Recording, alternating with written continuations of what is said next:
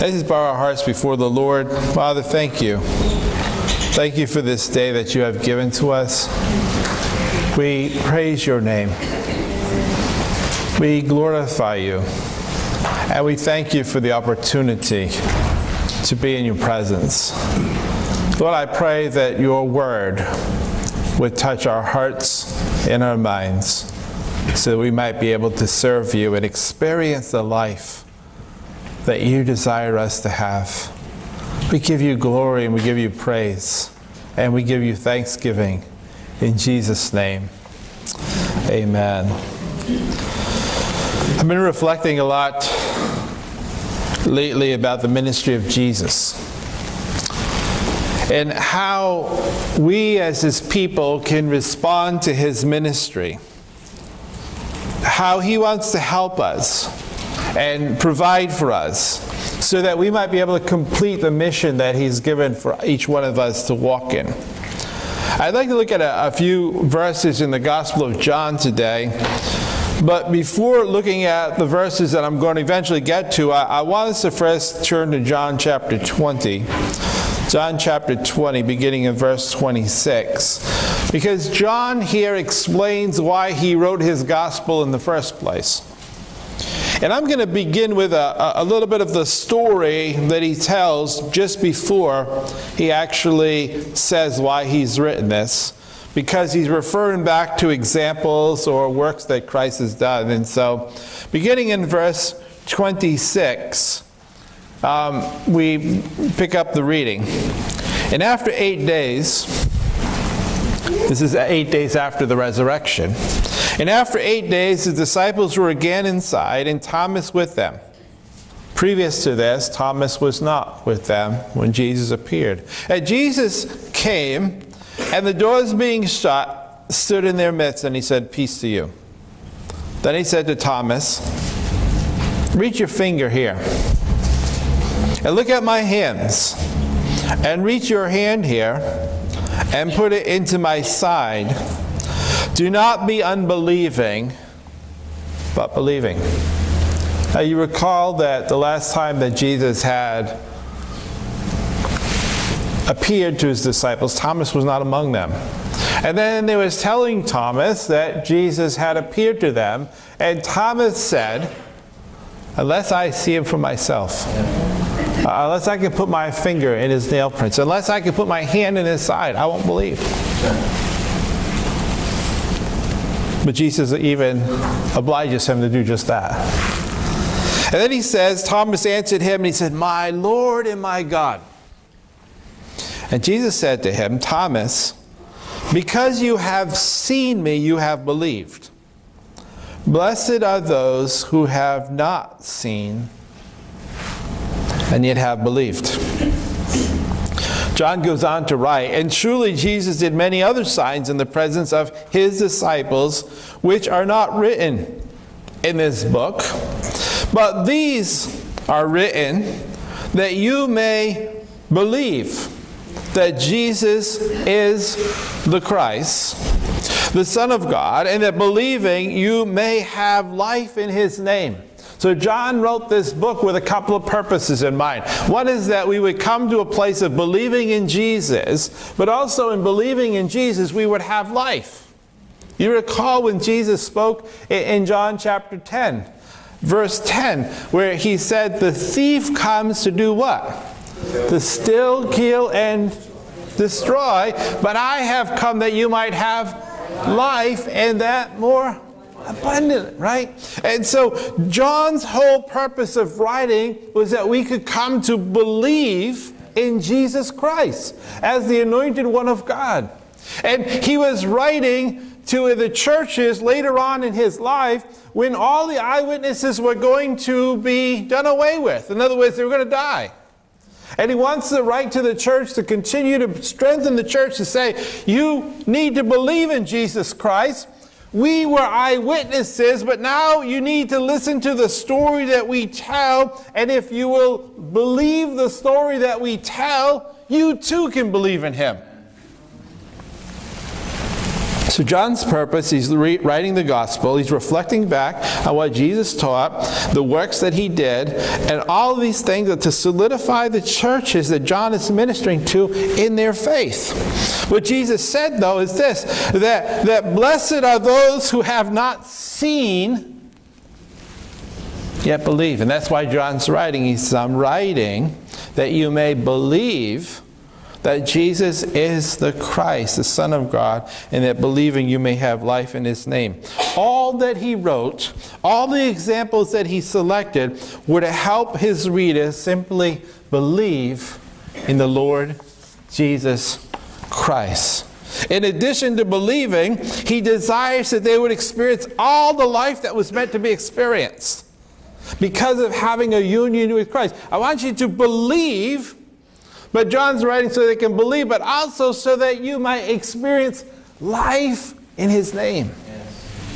See, the ability to believe and to behave, or the ability to believe and to experience life in Jesus' name is part of the plan of God for our lives.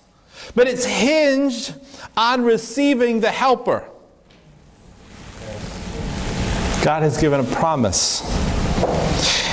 And the promise of God, the helper, the Holy Spirit, is to connect everything that Jesus did and taught on the earth and everything that Jesus would continue to do and teach from heaven. All of us know what it means to have a helper. And some of us cry out when we're not getting help. Isn't that true?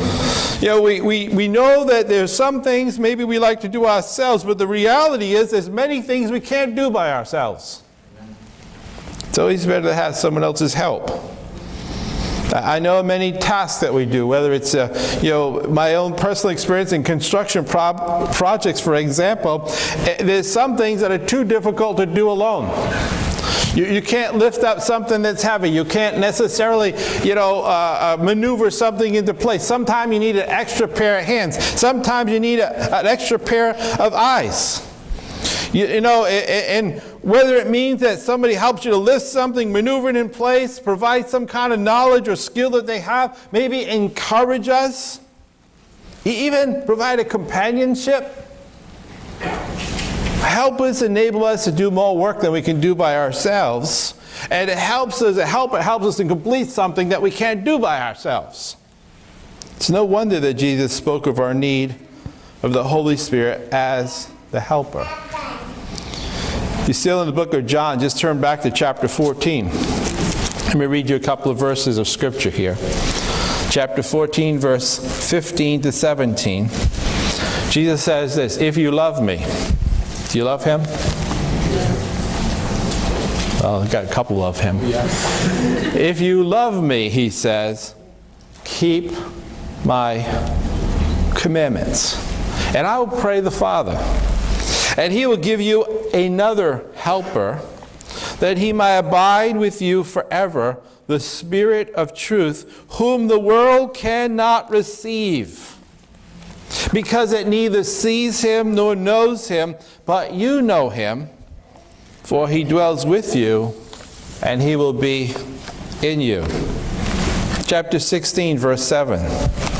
Nevertheless, I tell you the truth. It is to your advantage that I go away. For if I do not go away, the Helper will not come to you. But if I depart, I will send him to you. Verse 12 to 14. I still have many things to say to you, but you cannot bear them now. However, when he, the Spirit of truth, has come, he will guide you into all truth, for he will not speak on his own authority. But whatever he hears, he will speak, and he will tell you things to come. He will glorify me, for he will take of what is mine and declare it to you. How many know Jesus has chosen us to do a very specific task?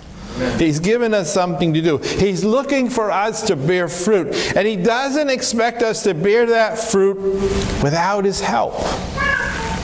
We've been talking about around this scripture of John 15:16 in the past several weeks, where Jesus says, you did not choose me. But I chose you, and I appointed you that you should go and bear fruit, and that your fruit should remain, that whatever you ask the Father in my name, he may give you. Jesus has given us the Helper to dwell in us, to guide us into all truth, to instruct us in the way of Jesus, to give us the power that's necessary to accomplish the assignments that he's given us. It is through the Holy Spirit that we can commune with Jesus. It's through the Holy Spirit that we can hear his voice. It's through the Holy Spirit that we are empowered for the work that he's given us to do.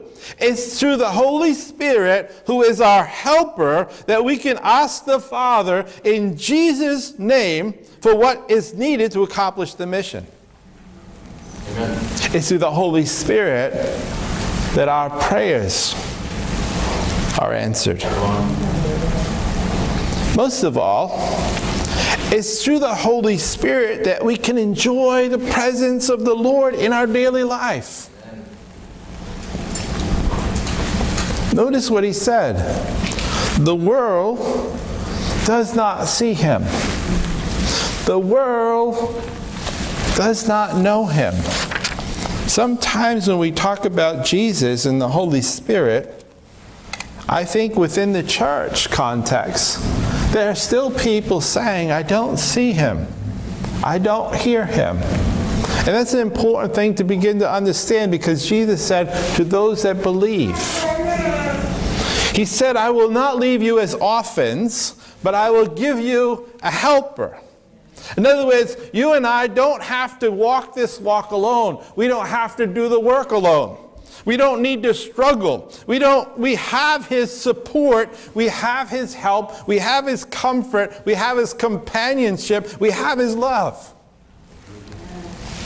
Right. This is why the disciples were told, wait for the empowerment of the Holy Spirit, before they could actually accomplish the commission, before they could even begin the commission. Let me just read to you a couple of the verses that we get the commission from in Luke 24, verse 44 to 49, and then I'll look at Acts 1, 4 to 8.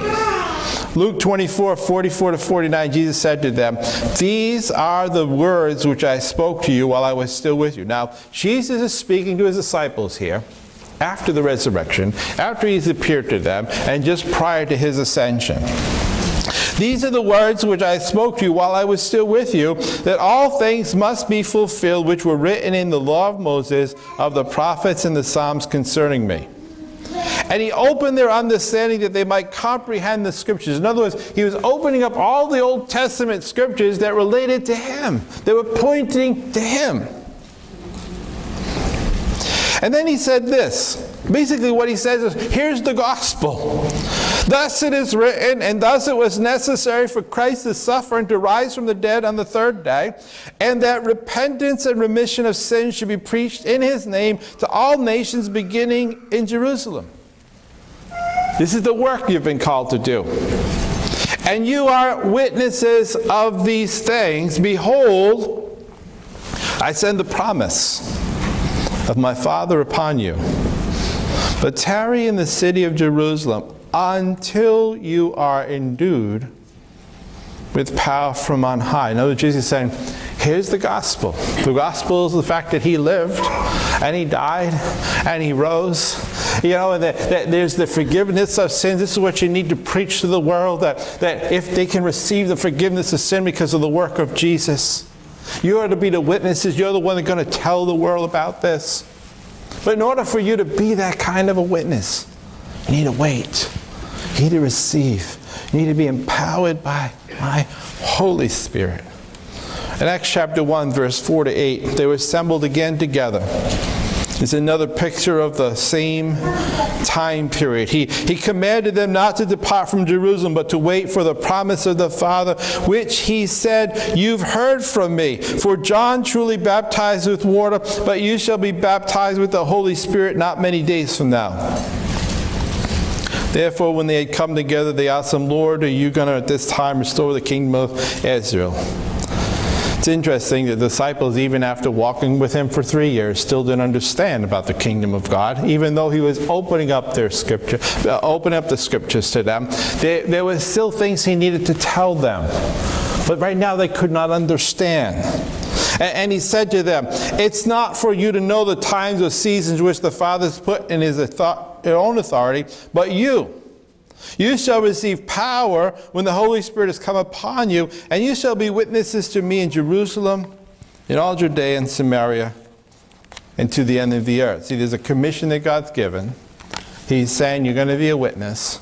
But it's very important that we understand that he wants the church, the disciples, to be empowered with the Holy Spirit.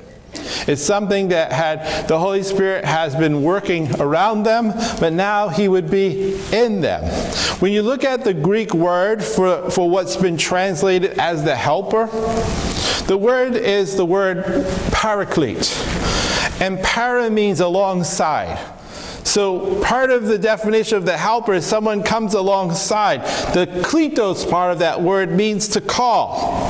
So the kletos, the Holy Spirit, is calling us to walk alongside of him to get the work done. Amen.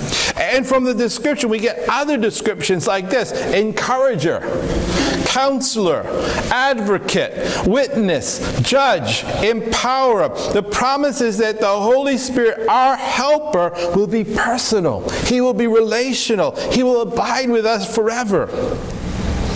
Jesus referred to the Holy Spirit as the Spirit of truth. Now, Jesus had already proclaimed in John's Gospel, in John 14:6, I am the way, I am the truth, I am the life, and no one comes to the Father except through me. So Jesus is the truth, but he says, I'm going to send you the Holy Spirit, and the Holy Spirit is the Spirit of truth.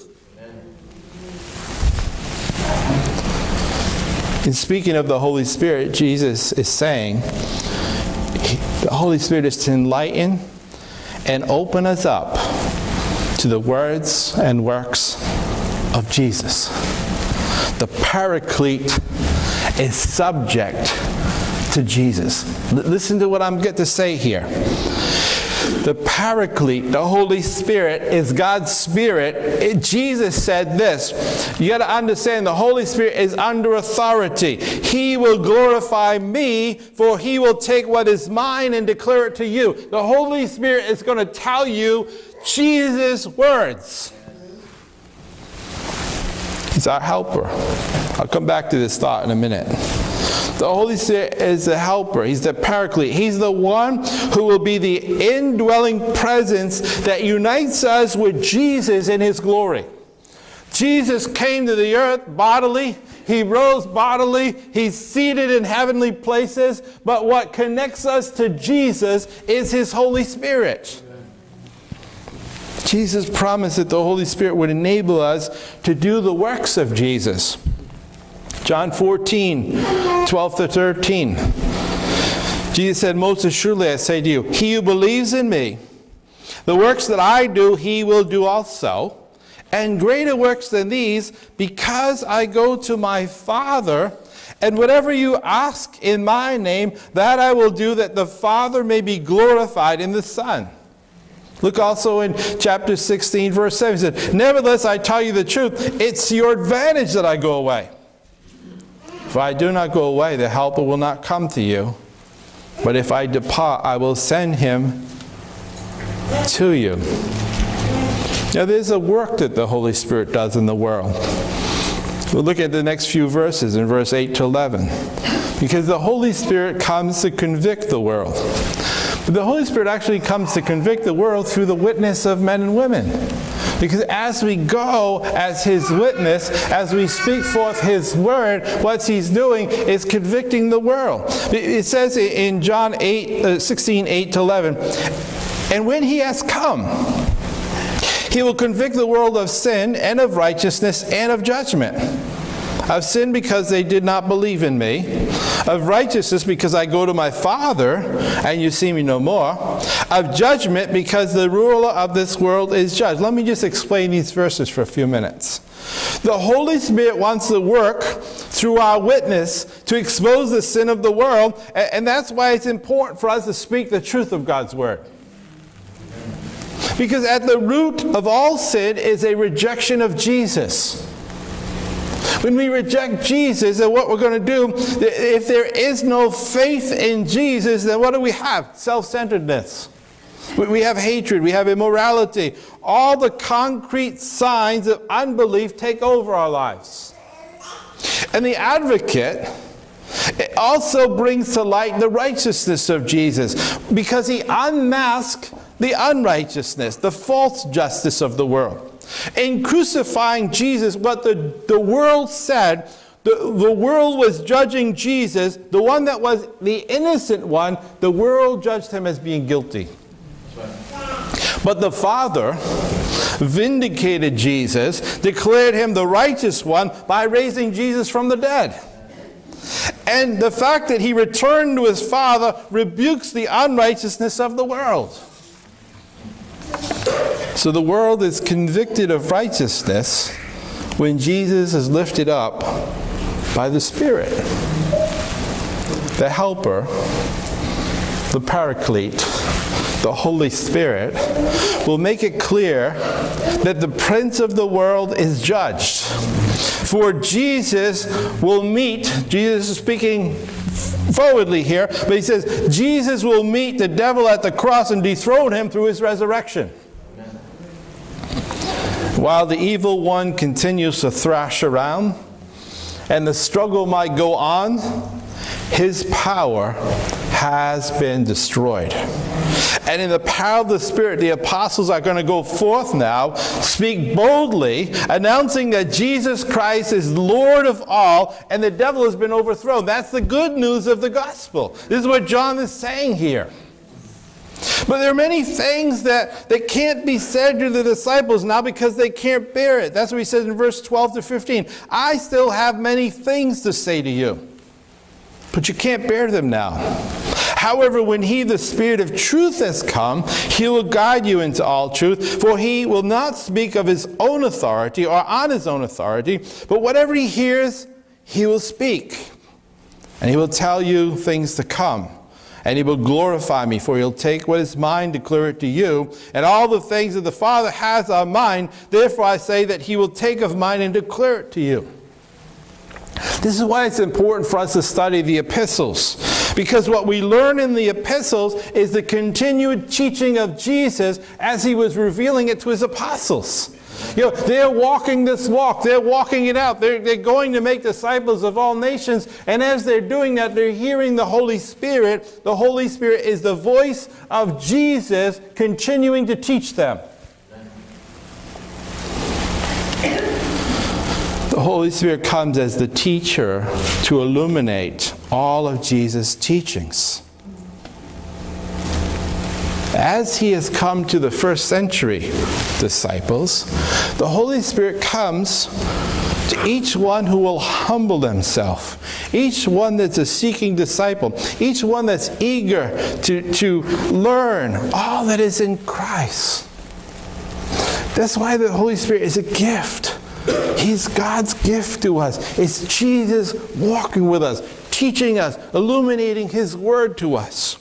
As each person submits to the Spirit of truth, he grows in spiritual wisdom and increasingly is conformed to the image of Christ. It's coming to him. Jesus says the Holy Spirit will tell you things to come.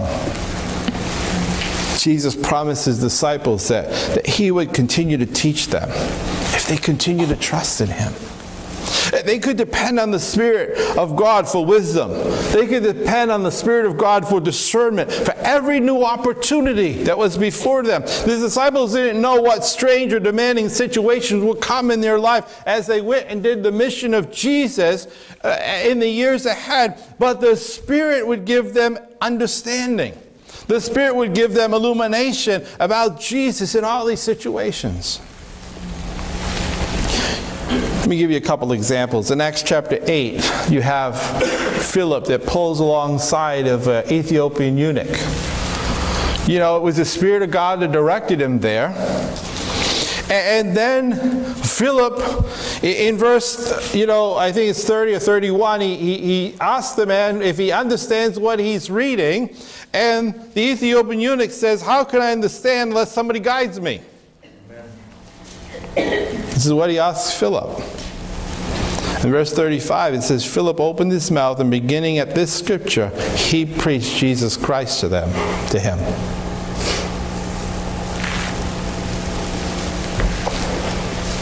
How could I understand unless someone guides me? That's what he said. But the Holy Spirit working through Philip guided the Ethiopian eunuch to the point where he says, look, here's water. What forbids me to be baptized? That eunuch came to know Christ. He came to believe in Jesus Christ that day. He became part of the church. In Acts chapter 10 and 11, I mean, there's this story. It's an incredible story. You have Cornelius who's praying. He was a devout man. He was a Gentile, though, and God gives him a vision, and he sends for people to go to get Peter in Joppa. And while Peter's in Joppa, he has a vision. And he sees the sheet come down, and he sees all this nice stuff on there. Pork and all the things he had never eaten all his life. And Jesus says, rise up, kill and eat. He said, I never had a street sandwich in my life. I didn't start. I'm not going to start now. I didn't have that, what do they call that? Pork and little necks. Never had any of that stuff. And so he's fighting against what the Spirit of God is saying. 3 times the sheet comes down, and I think God just gives him a little bit more, a little crucerla, a little bit something else, and he's saying all this stuff, and he's saying, no, I can't eat that. Then the men come knocking on the door. It's like, and the Spirit of God tells Peter, go. He doesn't know where he's going, he doesn't know what he's doing. While he's going, but he had this vision, and obviously it's working in his life. And now he shows up at Cornelius' house. He has a bunch of Gentiles, and they've assembled. I mean, he's gathered his whole family there, and he said, whatever you tell us, Peter. Peter begins to preach Christ to him, and to his own surprise, the Holy Spirit fell on the Gentiles. Hallelujah. And Peter's looking, and he's saying, and I think in verse 34 and 35, I perceive that God shows no partiality, but in every nation whoever fears him and works righteousness is accepted by him. This great door to the Gentile church was opened up. Peter didn't understand, but the Spirit of God moved him to a place of understanding, illumination, that then became foundation for the worldwide mission. This is why we need to pay close attention to the epistles, because in them we find the teachings of Jesus as they were revealed to the apostles through the Holy Spirit, and how we're to live out our lives as the church of Jesus Christ. If the Holy Spirit led the disciples, the implication is that he will guide us in our own walk, that he will lead us. And I want to note that it's the Father who takes all things that are the Son's, his wisdom and truth for all his people, and he pours them out through the Helper, the Paraclete, that Jesus may be glorified. Following the Holy Spirit will never cause us to have some obscure teaching that is not founded in Jesus Christ. Amen. This is important. I see so many people that are following dreams and visions and all these other kind of things. You have to understand, the Holy Spirit is revealing the things that Jesus wants to tell you. Hallelujah. It's never going to be contrary to his word. To the unity of the Godhead, we see the Father, the Son, the Holy Spirit. We see this eternal intimacy within God through his ministry. And it is in believing in Jesus that we can receive the gift of the Holy Spirit. It's in abiding in Christ The Holy Spirit produces this sustainable fruit in our lives. It's only through this union, this is what John's trying to say, it's only through this union that we can really experience life as it was meant to be. This is why John wrote the gospel, that we might believe that Jesus is the Christ, the Son of God, and that believing we may have life in his name. The Holy Spirit is such an important part of the sustained mission of Jesus. I feel like sometimes we sort of separate these things. It's like, I can follow Jesus, but this Holy Spirit thing makes me kind of crazy. Come on. It's the same. Right. You can't follow Jesus apart from the Holy Spirit, because the Holy Spirit is confirming who Jesus is and what he wants from us. It's Jesus walking in the earth through us. Coming under the obedience of Christ is paramount for us to receive the gift. Go back to John 14, 23 to 26. Jesus said to them, if anyone loves me. We have lots of people talking about love today. But they define love on their terms. We have to define it based on his terms. He says, if anyone loves me, he will keep my word. And my Father will love him. And we will come to him and make our home with him. But he who does not love me does not keep my words. I mean, if we're not keeping his words, what's it saying about our love for Jesus? And the word which you hear is not mine. In other words, Jesus is saying, this is not just me making this up. It's the word of my Father who sent me.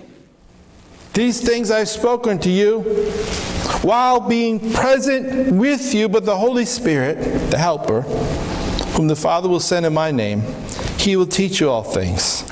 And he'll bring to your remembrance all the things that I said to you. Only as we believe on the gospel of Jesus Christ are we loving Jesus. Only as we believe on the gospel of Jesus Christ are we loving Jesus and we're keeping his word. You can't come into that union apart from believing in Christ Jesus as our Lord. The promise of the Holy Spirit is only received through our union with Christ. The Holy Spirit confirms what it means to come into union with Christ. It's not our terms, it's his terms. Amen. This is John's understanding, but it's also Peter's understanding. Look at chapter 2 of Acts, verse 36 to 41. After Peter was preaching, he says, therefore let all the house of Israel know assuredly that God has made this Jesus, whom you crucified, both Lord and Christ. And with this, they heard this, they were cut to the heart and said to Peter and the rest of the apostles, men and brethren, what shall we do? Peter said to them, repent. Let every one of you be baptized in the name of Jesus Christ for the remission of sins, and you shall receive the gift of the Holy Spirit. For the promise is to you and your children, to all who are far off, as many as the Lord our God will call. And with many other words he testified, exhorting them, be saved from this perverse generation. Those who gladly received his word were baptized. And that day 3,000 souls were added to them. Look, we are set apart.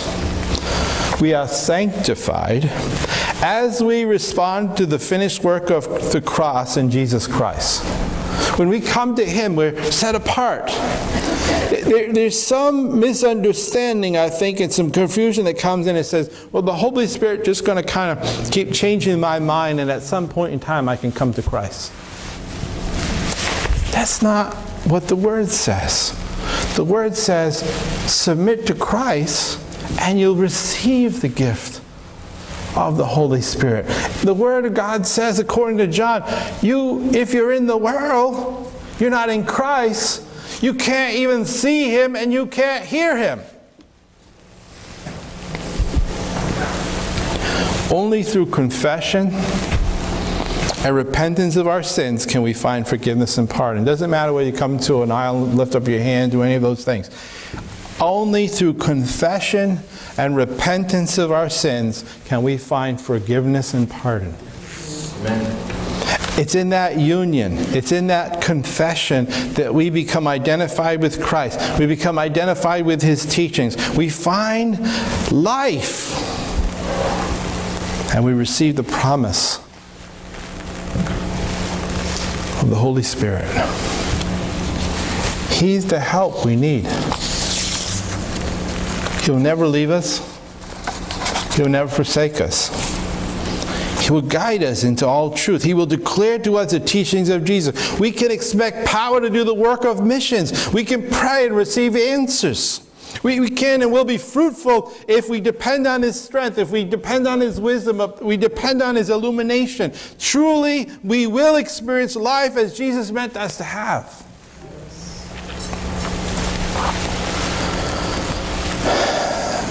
Maybe there's some of you here today who never really made this declaration of faith. I'm not talking about how long you've come to the church. I'm not how long you've done whatever you're doing. I'm talking about an honest acknowledgement of sins. The sins we commit. The Bible says all have sinned, all fall short of the glory of God. A desire to come clean. A willingness to submit and believe in Jesus Christ as Lord and Christ. Because it's through this union that we're joined to Him. It's through this union that we can receive the gift of the Holy Spirit. This gift of God is the very presence and wisdom of God that will empower us to live a life that's glorifying to God. Look, He's not saying, clean yourself up and then come to me. He's saying, come to me, I'll clean you up. In other words, you can't do it by yourself. You need a helper. But the helper can only come when you finally let go of yourself and surrender to Him. There might be some of us here that need to make a recommitment to the Lord Jesus. You know, it's like we're trying to follow it, and sometimes I'm asking the question, how come the fruit's not there? How come the power's not there? How come just the joy's not there? Well, maybe it's because you're trying to read this book like an intellectual. But you never come to the place of saying that it's not my mind, it's your mind that I need. In the Philippians, Paul says, let this mind that was in Christ Jesus be in you.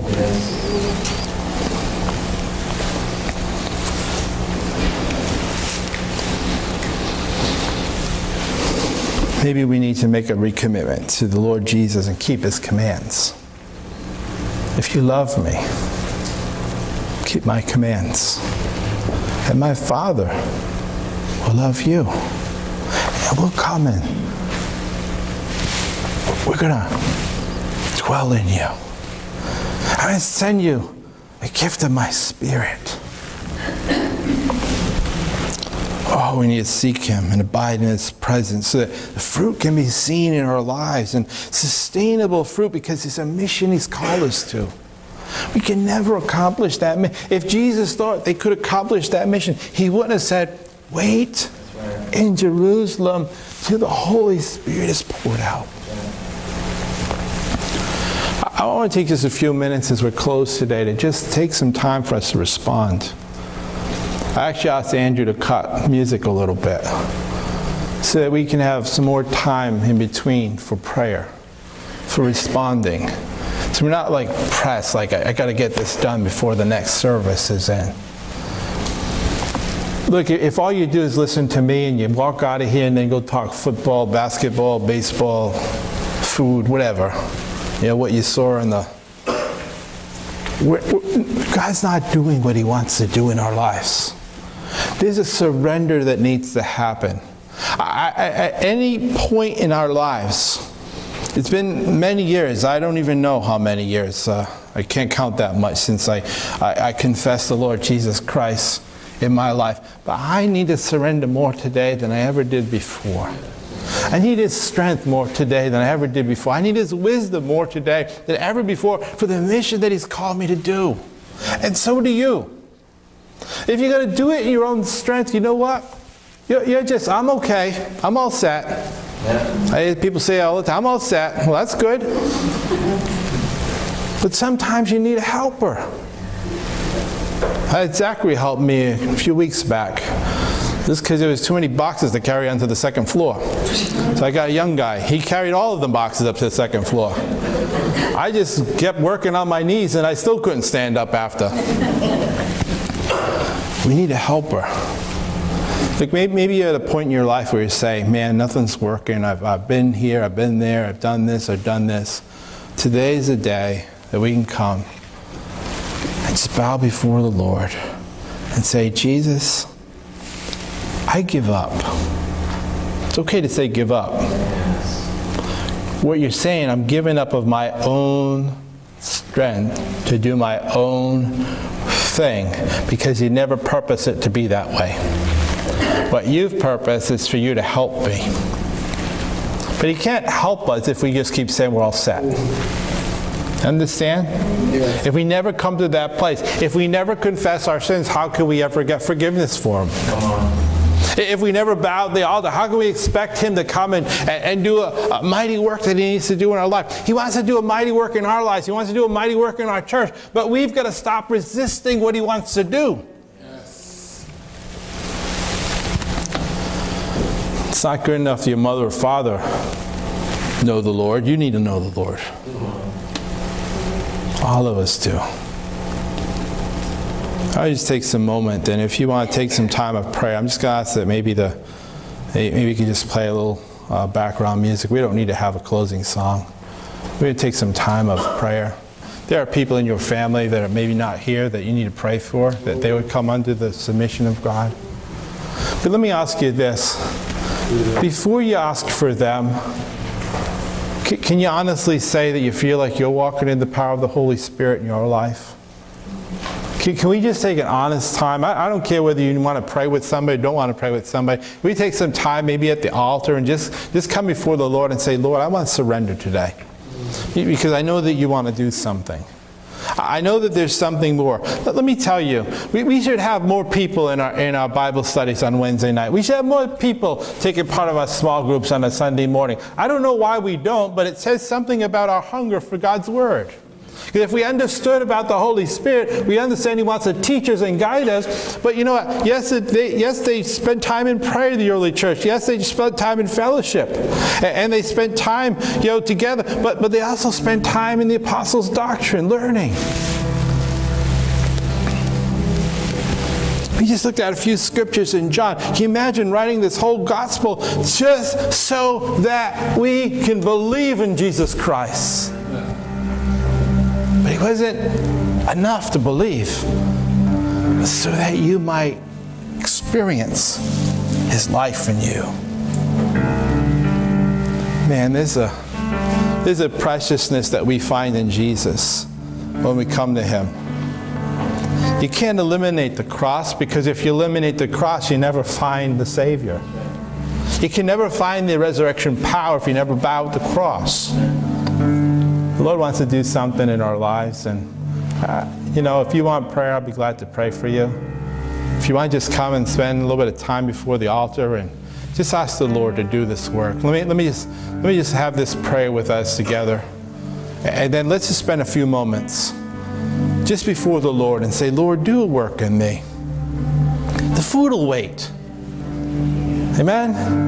There's a food, Jesus said to His disciples, there's a food that I have that you don't know anything about.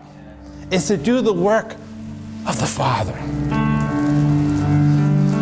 Lord, we just come to You today and we ask, there's nothing I can do, but surely there's something You can do.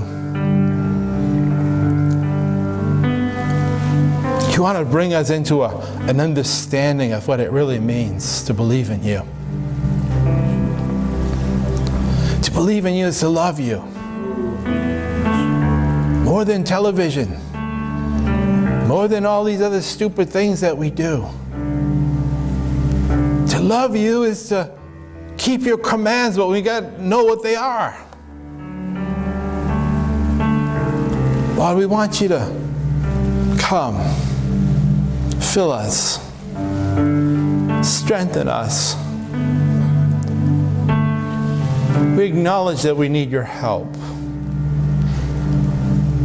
You didn't leave us as orphans. In fact, you said you'd be better off that I go, because I'll send my Spirit.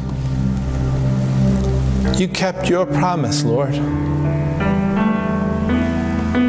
You still are the Spirit of truth. You still speak through your Spirit to our lives. We want to have ears to hear. We want to have hearts open to move. We want to receive the power that's necessary so that we can do the greater works that you've already committed us to do. But we need a fresh surrender before you, Lord, that we might see the doors of our own hearts open, so that new enlightenment can come from your Spirit day by day, that we get excited once again about the Lord Jesus Christ, who loves us, who gave himself for us. Thank you, Lord Jesus. Thank you for your great sacrifice. Thank you, Lord, for the great gift that you give. Touch our hearts today, we pray. Mold us and shape us, that we might know you, that we might know the life that you had for us. I just invite you to come and spend some time in prayer. And if you've never given your life to Jesus Christ, I'd be glad to pray with you and walk through that. Let's trust that God wants to do something. He wants to pour out his Spirit like we haven't experienced before. There's so many places and so many, even churches, that almost want to take out the move of the Holy Spirit. How can we say that we want to walk with you and then push you away? It doesn't make any sense. Lord, do a great work today, we pray. Conform us to your image. Come to the waters. You invite us to come. Come and taste and see the goodness of the Lord. Come without price, for you've already paid it for us. Thank you, Lord. Strengthen us today, Lord. Fill us afresh. Give us your strength and your wisdom. We recommit ourselves to you, Lord. We give you glory. We give you praise. You are deserving of all honor and glory. Come, Lord Jesus, come. Dwell in this place. This is your home. We invite you. In Jesus' name. Amen.